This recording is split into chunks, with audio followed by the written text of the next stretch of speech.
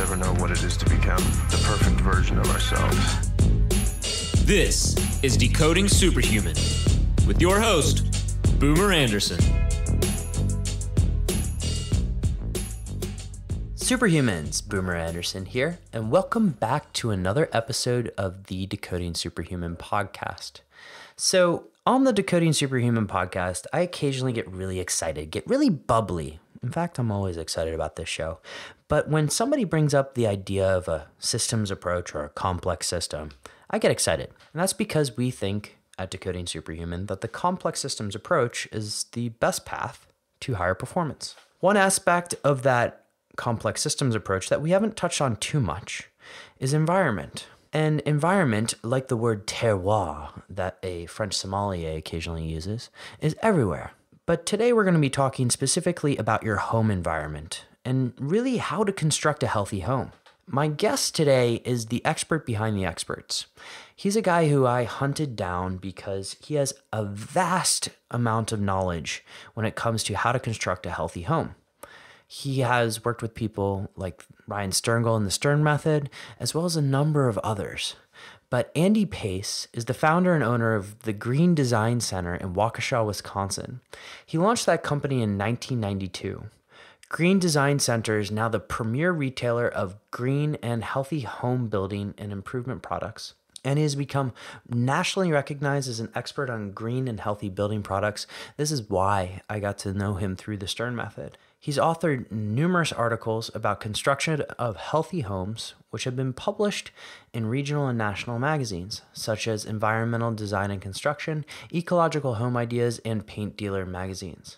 He's also been featured in numerous conferences, including the National Healthy Home Conference, the Decorating Contractors Association, Construction Specifications Institute, say that one 5 times fast, National Hardware Manufacturers Association, and Southern Building Materials Association. His business ventures have been very successful and illustrates his long and strong understanding of the green and healthy products market. And so what did Annie and I get into? Because this one was an episode that was very, very long overdue. But Annie and I talked a lot about the home and really some of the elements of the home that you may not realize are toxic. Let's say you, Mr. Homeowner, just went out and bought a house. What can you expect, even if it's a new home, in terms of toxins? And then we talk about formaldehyde, mold, and why those are 2 specific toxins that you may want to look out for. We talk about how to test for different toxins in your home, and he introduced me to something new called the PRISM test, which we get into on the show. We get into air, and air quality is something that I have a tremendous amount of appreciation for. And one of the things that we talk about is which air filter is best. So you're going to want to tune into that. The show notes for this one can be found at decodingsuperhuman.com/healthyhome. And do me a favor, shoot me a message at podcast@decodingsuperhuman.com. Let me know if you like this episode, and I would love to have Andy back on for a round 2. Let me know what you think, and enjoy my episode with Mr. Andrew Pace.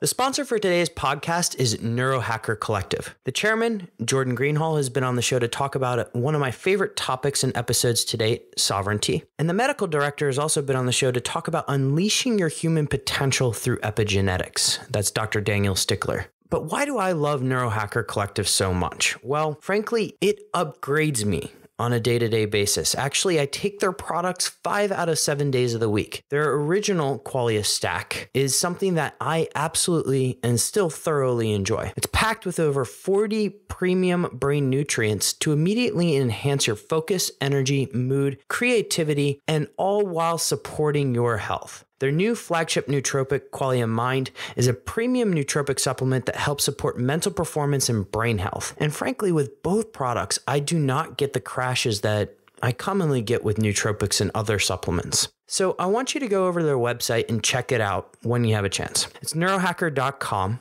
And if you subscribe, you get 15% off by using the code BOOMER. If you want to just do a one-time purchase, you get 10% off, again, using that code BOOMER. And while you're there, pick up their free foundational guide to neurohacking. It's definitely worth checking out. But please, enjoy the show.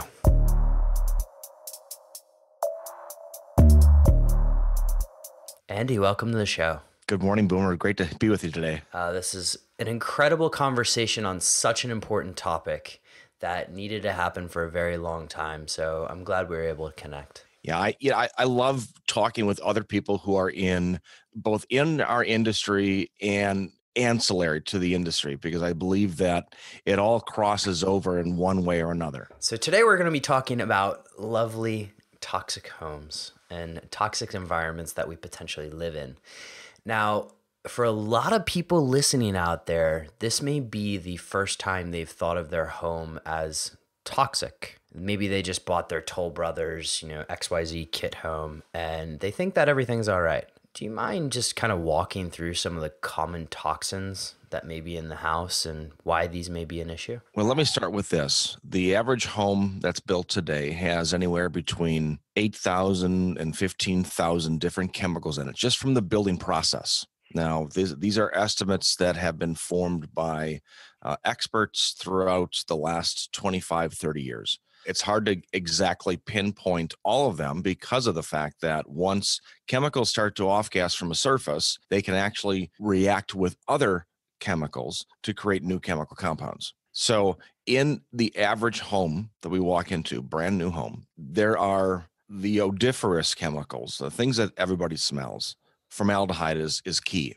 And I will say this actually throughout the entire interview today. Formaldehyde is really the key that we look to try to eliminate, because it also brings with it a whole host of other chemicals that are either petrochemically related or of the same molecular size and weight. And we know that if formaldehyde's coming off the surface, so will all these other chemicals. But when you walk into this new home, the areas that you can see and touch, these items are what affect most people, whether they even know it or not. And I'm not even talking about people who are chemically sensitive. I'm talking about the average homeowner. So your flooring materials, wall finishes, cabinetry, and furnishings and finishes. So furnishings and finishes would be your furniture, your window treatments, other fabrics, artwork, and so forth. So really in that order of offense in the home: flooring materials, wall treatments, cabinetry, furnishing, and finishes. Wow. Okay, so basically our homes are toxic. It sounds like they're pretty toxic, right? Whether they are toxic, it has to do with, and really it doesn't have to do with quality. I'll be honest with you. You could build the highest quality home from a durability and aesthetic direction, but it still can be toxic. On the flip side, you can build a very inexpensive home, cutting corners wherever you had to in order to make the home affordable, but you can do it in a healthy way. And I can make that home healthier. It really doesn't matter. It comes down to choosing the right materials. Before we go on to my next question, I'm just curious, why is flooring so important? Is it specifically carpet, or is it all flooring in general? Flooring is important because obviously if you have a 3,000 square foot home, you've got 3,000 square feet of offending material. And so that's why, again, flooring and walls, the two biggest surfaces in your home, are the biggest potential for chemical release. Flooring is extra dangerous because it's a thicker amount of material. Let's take in, for instance, carpeting. If you've listened to any of my podcasts, you'll hear this continuous cry to get rid of all carpet in your home unless you know where to get completely synthetic, chemical-free carpet. I have tested carpeting that's as old as 30 years old in somebody's home that's still off-gassing formaldehyde at toxic levels.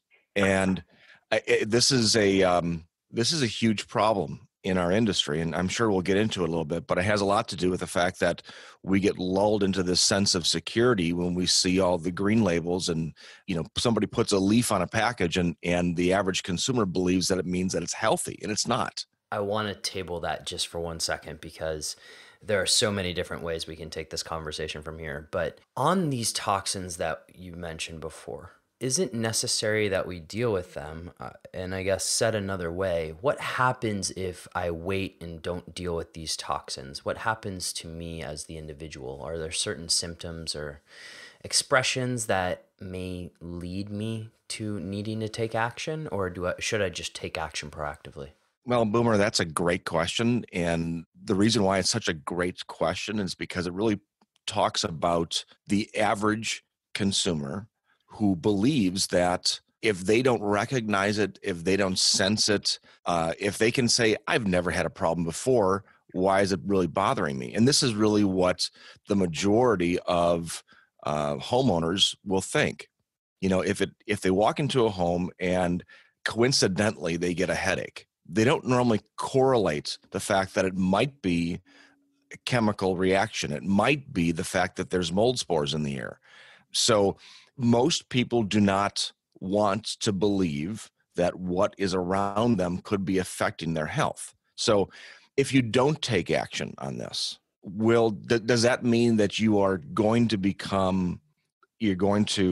get sick? Are you going to get cancer? Are you going to have huge health issues down the road? Maybe, maybe not. And I answer it that way because the chemical sensitivity and the reaction of chemicals that are in the body are different from person to person. And the way you react to a certain chemical will not be the way that I do.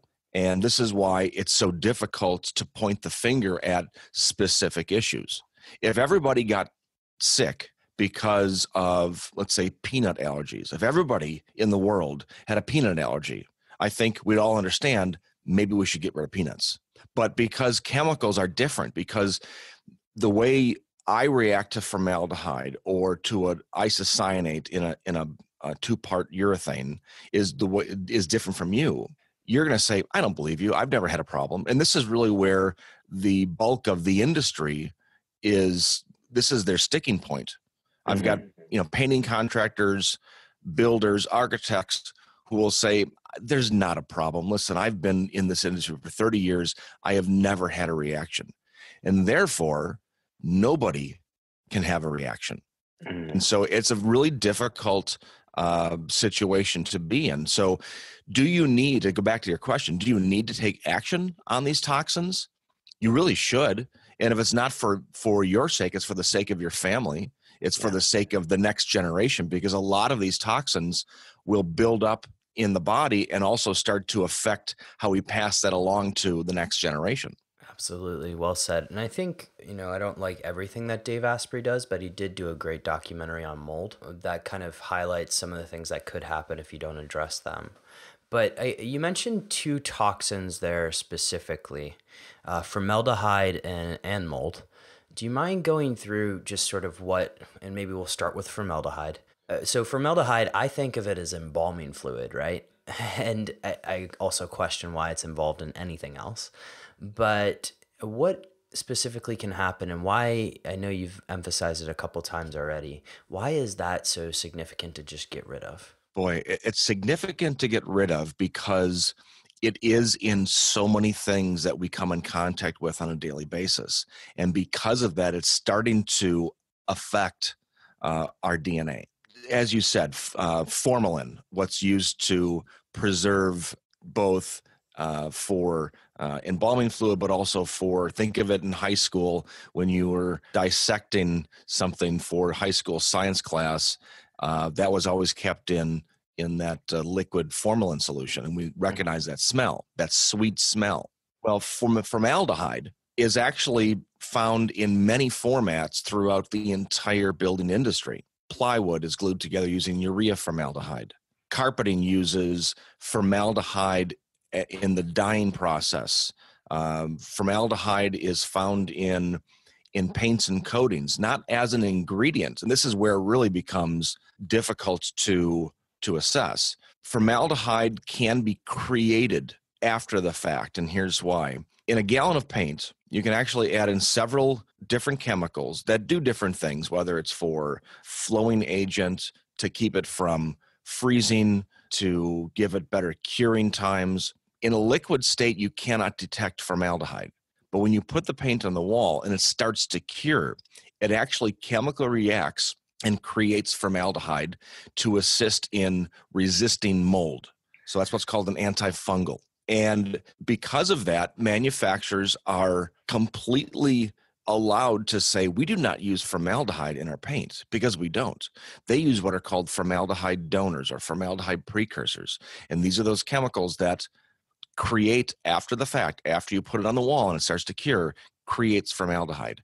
And formaldehyde is a key trigger for people with allergies, asthma, and chemical sensitivities. And I really will stress asthma. Asthma rates throughout the world are skyrocketing for a variety of reasons, whether it's food related or what's being passed down from past generations. But it's also because of things like formaldehyde. Formaldehyde does not cause asthma. Formaldehyde is, though, a key trigger for an asthmatic reaction. And because it's so ubiquitous, we are just constantly bombarded. The clothes we wear contain formaldehyde in the flame retardants. Just about any building product you can imagine has the potential to contain formaldehyde. And we know how dangerous the chemical is. It is a classified carcinogen, so it is a cancer-causing agent. But because it's so ubiquitous and every manufacturer seems to use it in one form or another, the building industry will never let it go. This is crazy. Aside from it's a known carcinogen, it can cause asthma. Well, it can trigger asthma attack. Yep. What other kind of, for lack of a better word, symptoms do you see with people with formaldehyde sensitivity? So the best example I can give you for this is if you or somebody you know moves into a brand new house, really assess how they are after a period of a day, a week, a month. Just about every situation that I can remember where family and friends have moved into a new home, and this is prior to changing their ways, but just about any situation I can remember, when the family moves into a new home, everybody in the family seems to get a cold. You know, everybody gets this general malaise, these flu-like symptoms, headache, stomach ache, dizziness, body pains, runny nose, all of these flu-like symptoms. Generally, it's not because of the fact that the family's worn down from the move and somebody in the family has got a cold and they pass it along to everybody else. And it's usually because of being bombarded with these chemicals when they moved into the new home. But most people don't associate that. They look at it as all the other possibilities that it could be, instead of actually looking at the real problem, which is we just moved into this toxic box. There's not enough fresh air. There's not enough purified air. And we have no choice now. We have to breathe this in 24/7. All right, we're going to come back to air in a second, but the other toxin that you mentioned specifically was mold. And you know, I was one of those kids who got pricked and went and had allergy shots when I was younger. And one of the allergies that I do have is mold. And it's a very prevalent issue with many of our listeners, frankly. How do you identify that issue? I guess maybe starting from the top, what are some of the symptoms of mold sensitivity or having mold in your house?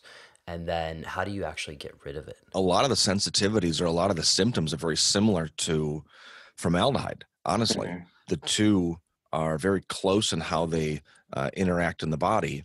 Mold, as it's blooming, actually creates a toxin, which is classified as a VOC, a volatile organic compound. And this is something you'll read and you'll hear about, the need to reduce or eliminate VOCs in the home. And I'll talk about that in a second, because this is that's a really important discussion. But the VOCs that a mold creates is somewhat similar to a VOC that a chemical can create.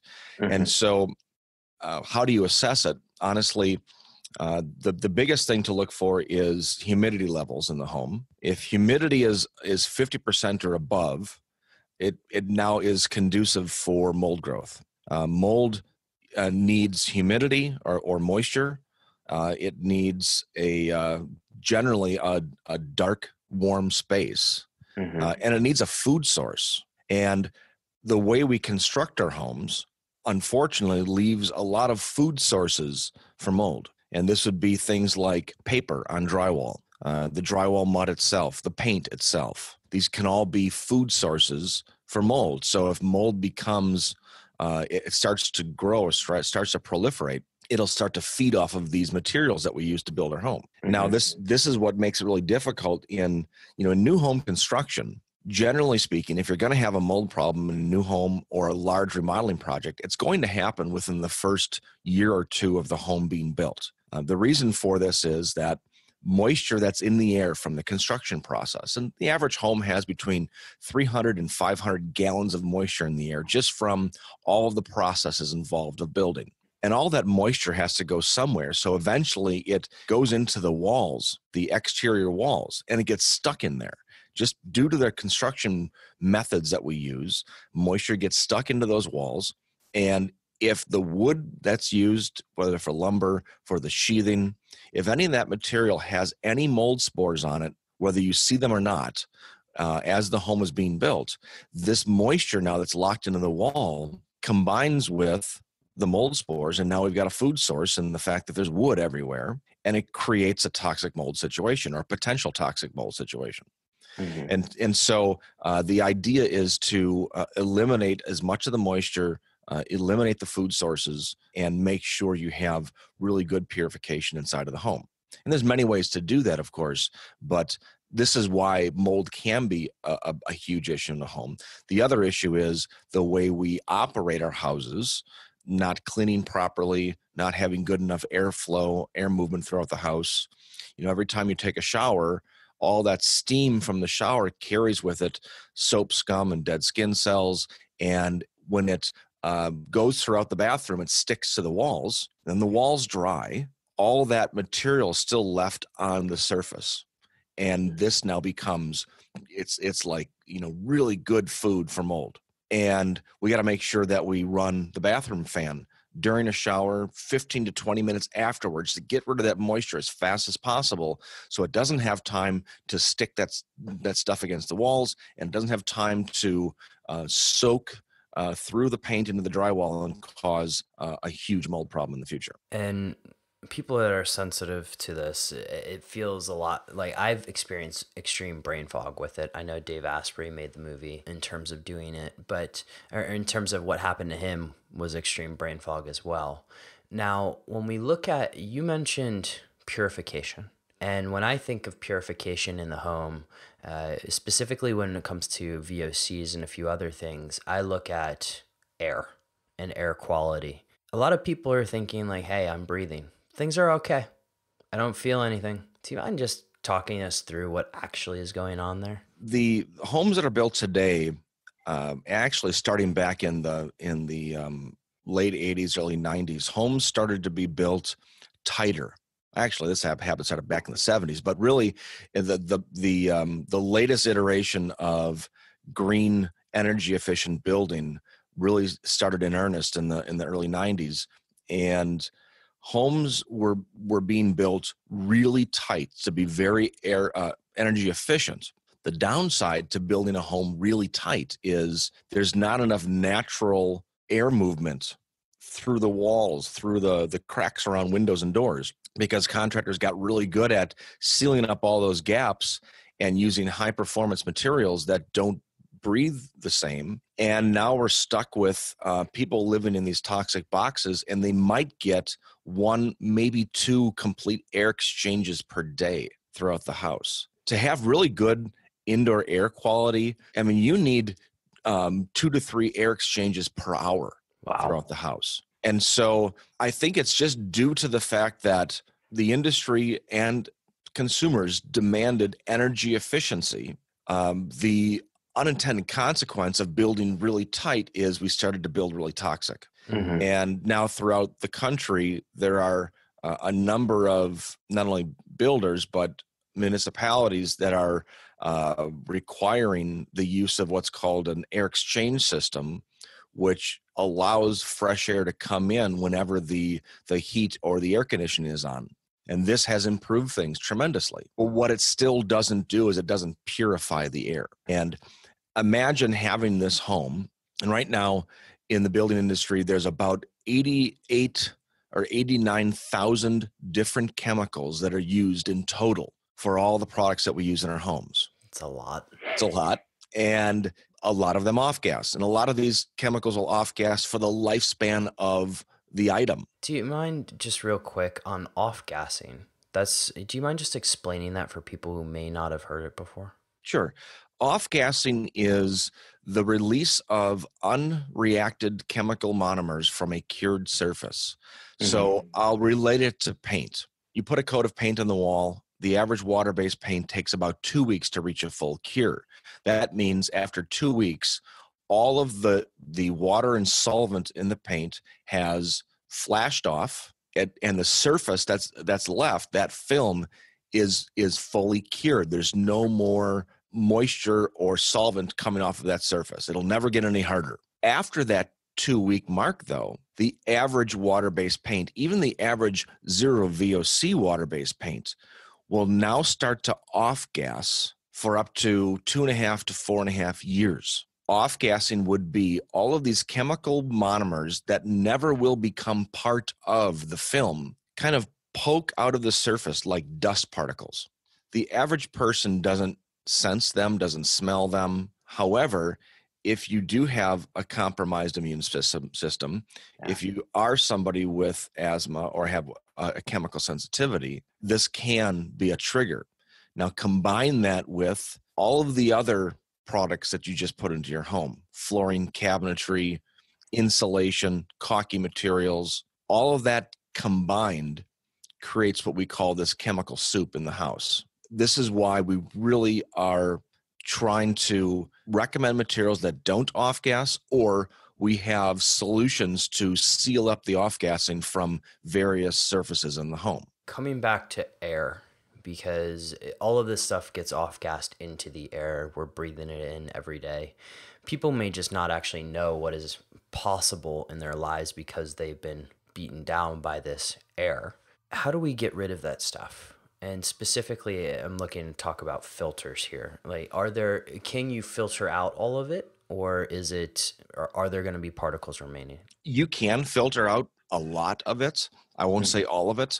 It really takes a whole, what I call a systems approach. Go for it. Love systems here. So think of the fact that let's just imagine we're going to build this new home, and we say, the best way to have this home be completely healthy is we're going to install a state-of-the-art heating, ventilating, air conditioning system. This is going to be the highest quality, best filtration system money can buy. I guarantee that somebody with a compromised immune system can still walk into that house and have effects immediately. Well, the same thing is true if you say, we're going to build a home with the least toxic building materials we can find, but then we don't address the actual air purification. And so you can't just rely on one particular issue and fix that one issue and hope that it's a healthy home. You got to look at this as a whole system.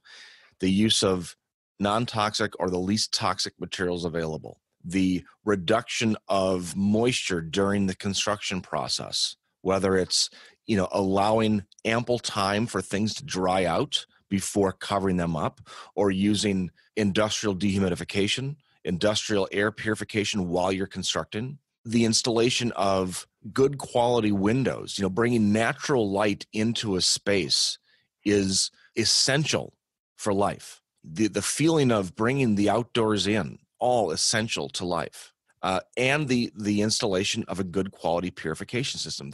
These all have to be done together. Mm-hmm. And if you miss one of the areas, unfortunately, you're gonna miss the mark a little bit. So if I'm in a city right now and listening to this, saying I'm on a high-rise condo in Singapore, for instance, you're kind of SOL.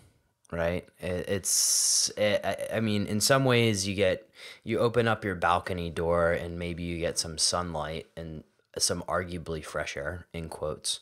But other than that, condo life can be pretty hard for this kind of systems approach. What can you do? You do the best you can, honestly. Yeah. I'm speaking in absolutes here, perfection. If I had my way, this is the way we would do it. But then reality sets in. And you say, well, I live in an apartment. I live in a condo. I'm in the city. What can I do? You do the best you can with what you have. And so bringing in an air purification system that's a portable unit, obviously you can't install something to the HVAC system if you don't really own that HVAC system. So you have to bring in a portable. You have to supplement with other things, meaning bring a lot of plants in the house, natural plant life to help purify the air. And again, give you that feeling of being in the outdoors. You've got to find ways to ground yourself.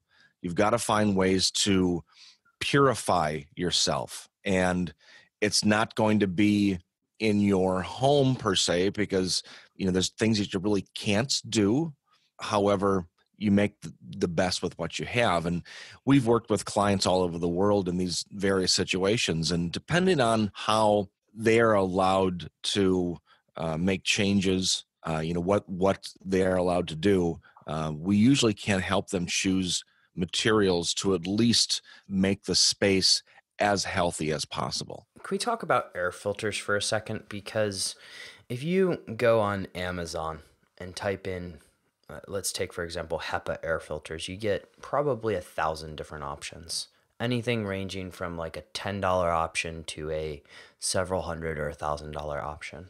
How should we evaluate air filters, and is there a specific one that you recommend to people? Well, that is a tough question because of the fact that there are so many out there, and they all seem to have their specialty. The list of manufacturers that are out there, I can't really say that of the brands that we all know, whether it's IQ Air or Austin or Air Doctor, they all have their pros. It really comes down to availability, what specifically you are trying to target in your air. Some are better for chemical reduction. Some are better for allergen reduction, whether it's pollen or ragweed or dust or mold. Some are good for larger areas. And there are others like Molecule, for instance, it's really good for one room. I mean, it's one of the best purifiers for one room. Austin is good for larger spaces, especially if you're trying to reduce chemical off-gassing, because it has a really high amount of carbon in the fiber.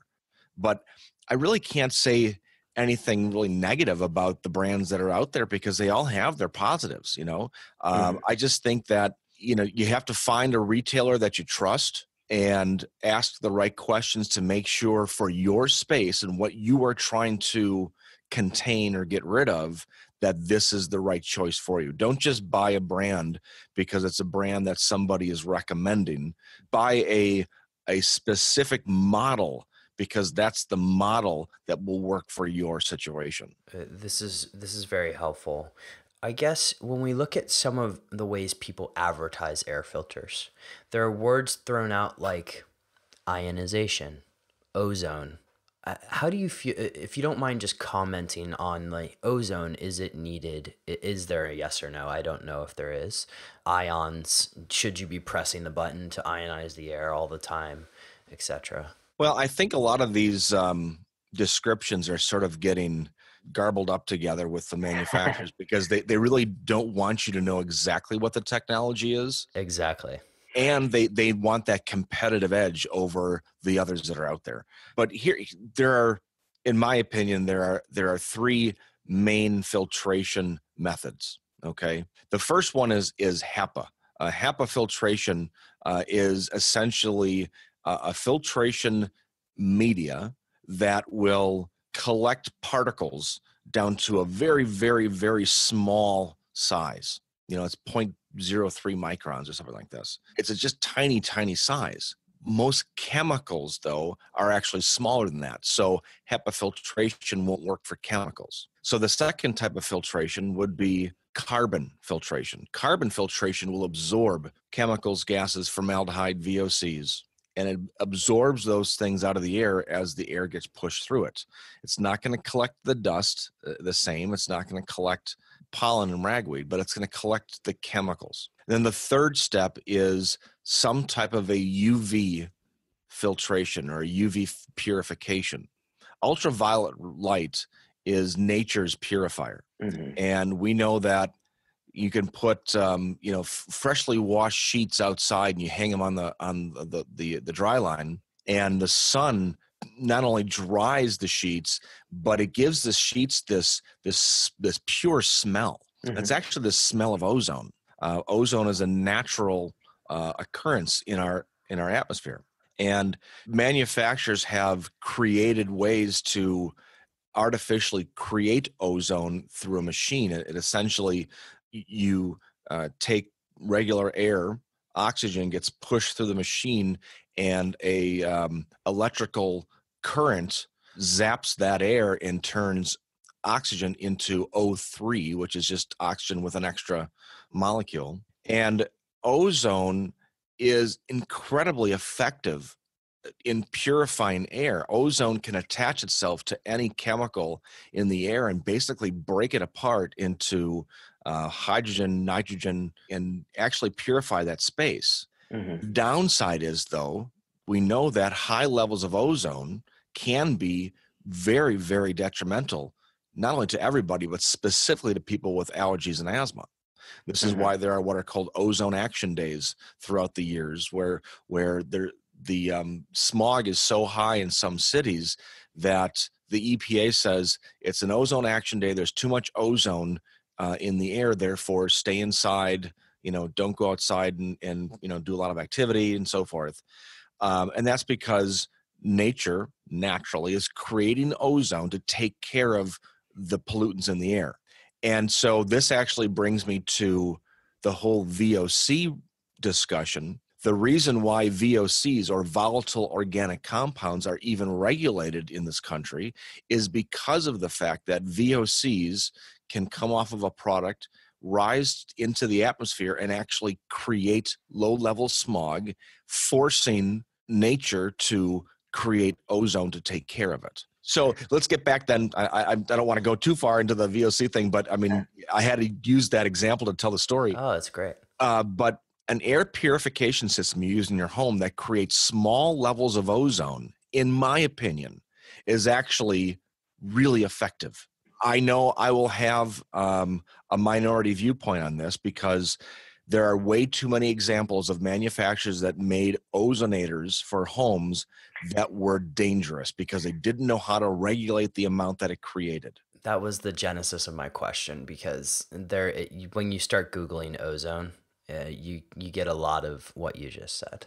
People with bad experiences. Exactly. And manufacturers who are multi-level marketing companies that allowed people who had absolutely zero experience and no knowledge of chemistry or science selling a very dangerous machine because they said it purifies the air if you just turn this knob. Well, it does, but then it continues to do damage. And so you've got, again, buying from a reputable company, somebody who knows what they're talking about, small levels of ozone, very small levels. And the rule of thumb there is if you can smell it, it's up too high. But there are devices you can use to measure the amounts in the air. But small amounts are really good for maintaining pure air in a home or in an office space. The other thing you mentioned, ionization. What ionization does is it doesn't require air to come through a purifying box. It actually pushes out ions into the air. Generally speaking, negative ions. These negative ions will travel through doorways, through walls, all over the space. And what it does is it charges dust particles in the air to the point where they suck together, and they all start sucking together in the air, and they fall down to the ground. Therefore, you can vacuum them up. So the idea there is, if you're using an ionizer, you are probably going to be vacuuming more than you ever have, at least for the first couple of months. But after that point, it's going to be a cleaner space. Here's the downside, though. A lot of those ionizers also make trace amounts of ozone because of the electrical process, and there's no way to completely control that, and therefore you've got to be careful which manufacturers or which products you buy. This is amazing. All right, so if you're if you want to start tackling this process today, what are some of the tests that you should be running? What are the tests that you recommend that everybody run on their home, if any? It really comes down to necessity. Obviously, pay attention to your own person. Pay attention to how do you feel when you're not in the home? You Mm-hmm. know, do you feel differently at work than you do at your house? If you feel better at work, it's not just because you have an awesome job. It's probably because the space you're in is less toxic to you. If you feel better on vacation, it's not just because you're on vacation, right? It's because the space you're in is different. If you can recognize every time you go home or on the weekends, you just start to feel this general sense of malaise. Obviously, if you have more specific acute symptoms, different story. But I'm talking about the average person who doesn't really know if there's a problem in the house. If you start to recognize that your space may be toxic to you, one of the first things you can do is check the things that don't really require testing. Go to the hardware store and buy a $15 hydrometer to make sure that the humidity in your air doesn't rise above that 50% mark. If it does, well, that could then be sort of a pointer that you might actually have a mold problem in your house.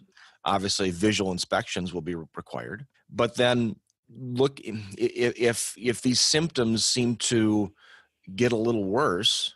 We work with a company that it's called a Prism air test, where it's a couple $100, and they send you a test kit in the mail that you can set up. Put these collection tubes in, turn it on for 20 minutes, put the tubes back in the box, send it back to the lab. And in a few days, you'll have a report of all of the chemicals, VOCs, mold in the space. That's incredible. That's a new one for me. That to me, and I'll send you a link for that, because that to me is remarkable. The information we get from that test is so eye-opening. And we can then look at those results and say, well, we know based upon what we see, most of the problem is occurring probably because of cabinetry or because of your carpeting. Obviously, if we see some results that require digging deeper, then that's what we do. We have to dig deeper. That's great. I love this. And the Prism Air test, I want to check that one out myself. So you've already gone into the systems approach to building the ideal home. I guess let me take the 180 side of that question. There's a lot of advice given out there about constructing a healthy home, all these devices that we need. You mentioned already green label stuff, and so I want to get into that. But what is some of the advice you hear that really kind of grinds your gears, so to speak, and really just makes you cringe? Or, devices that people are using that you think are unnecessary? I love this question. And I'll preface that by saying I've made a career out of finding problems, breaking things apart and finding the problem with it. And so for many years, I was involved in an organization called the United States Green Building Council. They're the ones who created the LEED program, Leadership in Energy and Environmental Design.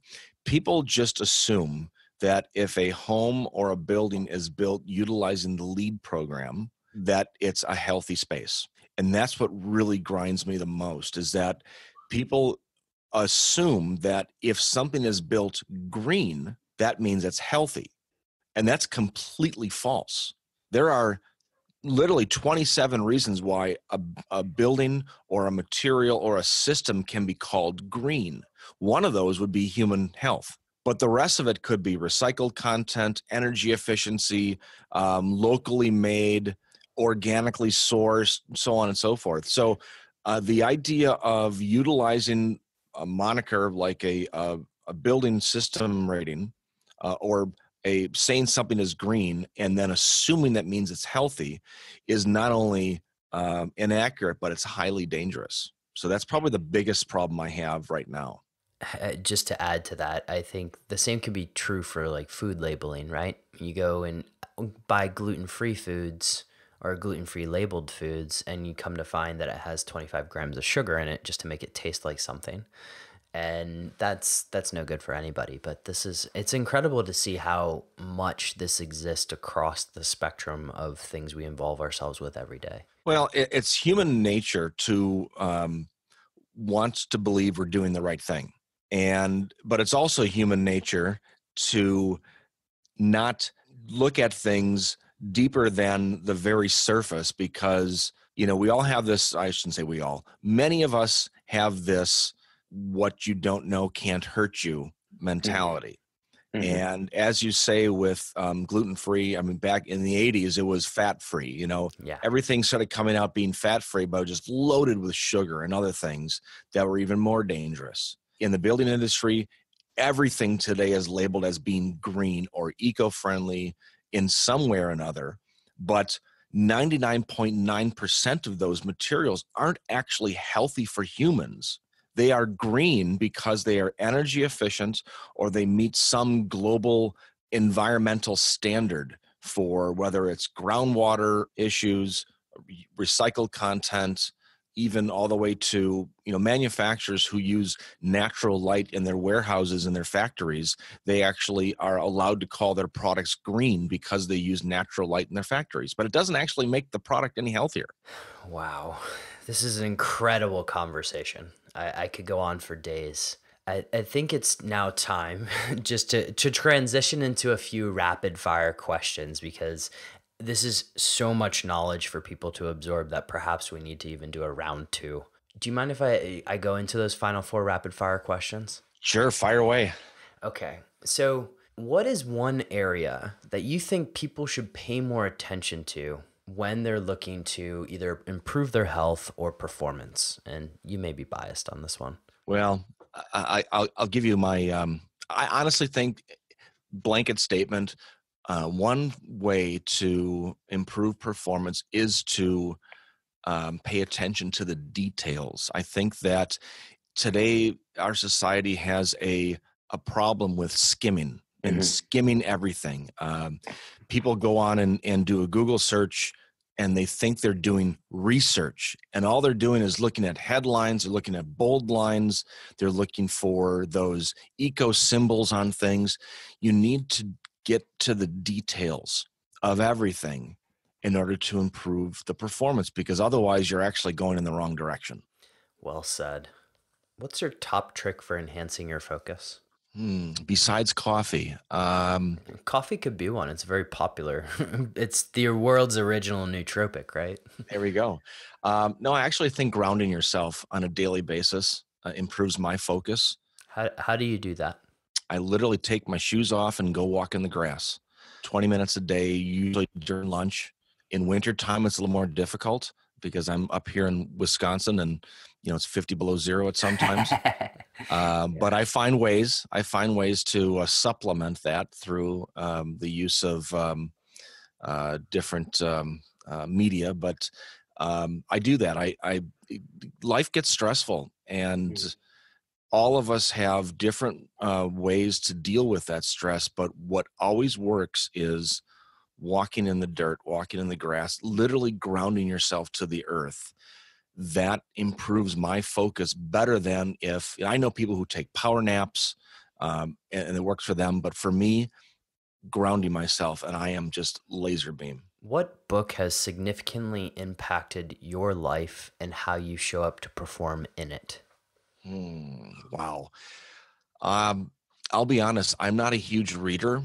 And the reason is that I'm constantly reading technical manuals. I'm one of these guys that I can read a technical manual. Stereo instructions to me are like a novel. I love it. I hesitate to ask your favorite gadget then. Oh boy. Probably all my podcasting equipment right now is my favorite gadget. But I read a book a couple of years ago called Everybody Matters. It's by Bob Chapman. Bob is the CEO of a large company called Barry Weimuller. And he wrote this book because of the need to treat all of your employees and everybody who you associate with as family. And, I come from a family business. Our business started back in the 30s, and I spun off this part of the business back in 1992. But, when you're an entrepreneur, you have this feeling that you're the only person that can do it and no one else can do it better than you can. It's that entrepreneurial myth that you hear about. It's true. I believed at some point that, you know what, I'm going to do it myself because nobody else can do it the way I want it being done. And so I read this book. I met Bob a couple years ago and completely changed the way I look at things, because I do come from a family business. Why don't I treat everybody I deal with as if they're part of that family business or part of the family?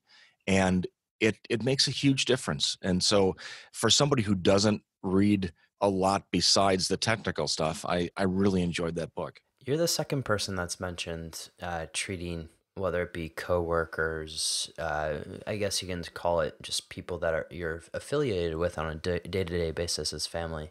So it's pretty interesting. Last question: where can people find out more about you?